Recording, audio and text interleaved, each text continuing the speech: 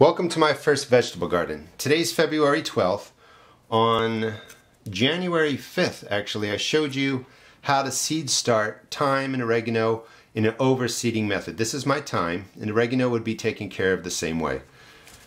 With the overseeding method, instead of just putting in one tiny thyme seed or oregano seed, we put in a lot, probably, I don't know, 20 seeds or something like that, but we overseed it. And the reason you do it is just because of this. They grow really nicely together.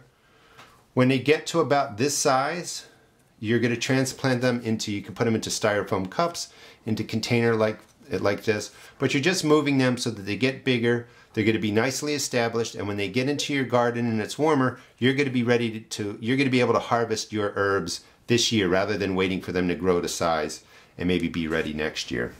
So again, these were put in to the seed cells, overseeding method on January 5th.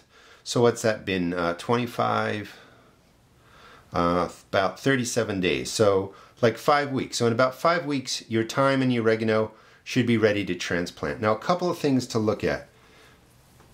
I told you when you did this, we could actually split this down the middle, and then we would have 2 transplants. And it's just really up to you. You want to kind of look at it, and if you feel like you could break it down the middle and have a nice clump on each side, then go ahead and split it. If not, just leave it like this. When you're going to put it into your container, I talked to you in the past about thumb packing. This is not thumb packed. This is just filled. It's extremely loose and fluffy, and you want to do that because you're going to just drop the plug right into the middle. It's extremely loose. Don't thumb pack this. And then you just make a circle with your finger, just like that. This is going to gently be held, pushed in, come around from the side, press it in, and now you pack it down, and you've put your thyme into here. It even looks bigger already. Into your transplant container. It's packed down. It looks good. You could add a little more of the starting mix now around it, and this plant is good to grow, and it'll continue to grow. It can stay indoors for many weeks until it's ready to go outside. Now this plant has a lot of thyme in there, and I'm gonna just break this one right down the middle. You just grip it and make sure you break it down the middle, gently pull it apart. Same thing, loose soil, make a circle,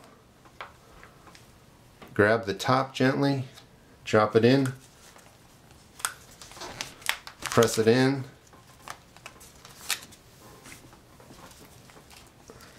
add your starting mix. Just make sure none of the thyme kind of stalks are buried under there. Make sure they're above the surface. And then put in the next one.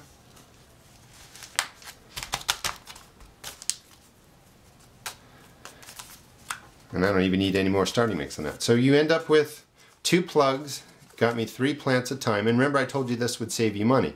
These are going to grow over the next couple of weeks before they're ready to get outside. If you were to go buy these at a nursery or a place like Home Depot, they'd cost you anywhere from $3, $4, maybe even $5 in some places for your thyme plant. So for pennies, you can get at least 6 thyme transplants like this, if not more. If you split them in half, you'll have more. But you'll save a lot of money. And then these can be tucked in all around your garden. They can go into containers. They can go into the corners of raised bed, in your raised beds. But you can really put out a lot of herbs into your garden, and the cost is so much cheaper than spending $3, $4, $5 for these at a nursery.